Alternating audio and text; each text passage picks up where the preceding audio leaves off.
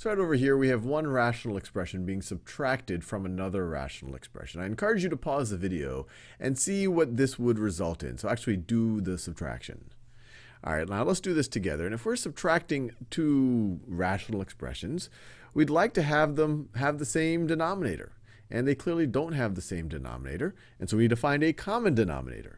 And a common denominator is one that is going to be divisible by either of these, and then we can multiply them by an appropriate expression or number so that it becomes the common denominator.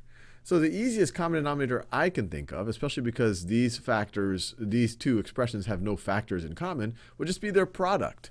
So this is going to be equal to, so we could just multiply these two.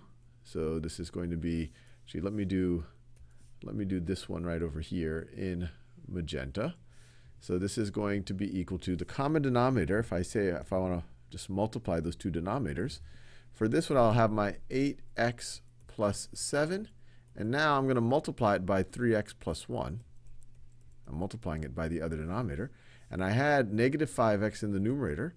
But if I'm going to multiply the denominator by 3x plus 1, and I don't want to change the value of the expression, we'll have to multiply the numerator by 3x plus 1 as well. Notice 3x plus 1 divided by 3x plus 1 is just 1, and you'd be left with what we started with.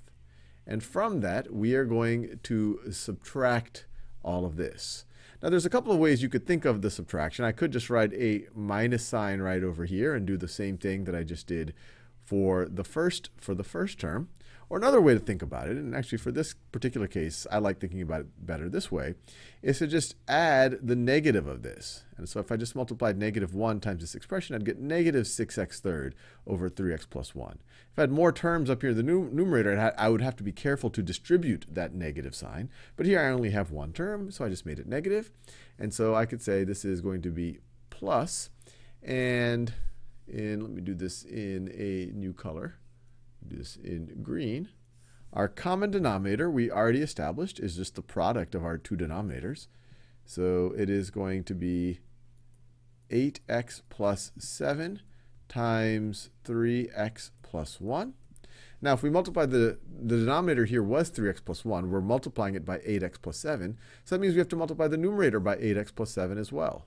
8x plus 7 times negative 6x to the third power. Notice 8x plus 7 divided by 8x plus 7 is 1. If you were to do that, you would get back to your original expression right over here, the negative 6x to the third over 3x plus 1. And now we're ready to add. This is all going to be equal to, I'll write the denominator in white.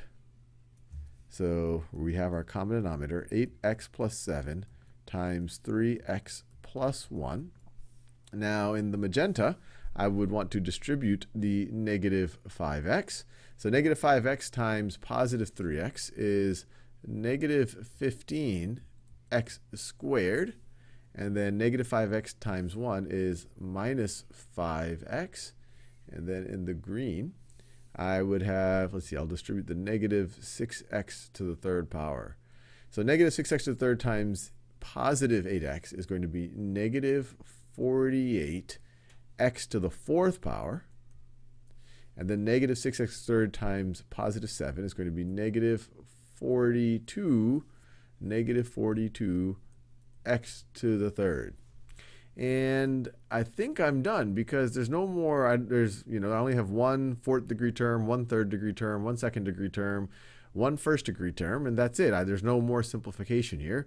Some of you might want to just write it in descending degree order. So you could write it as negative 48 x to the fourth minus 42 x to the third minus 15 x squared minus 5x. All of that over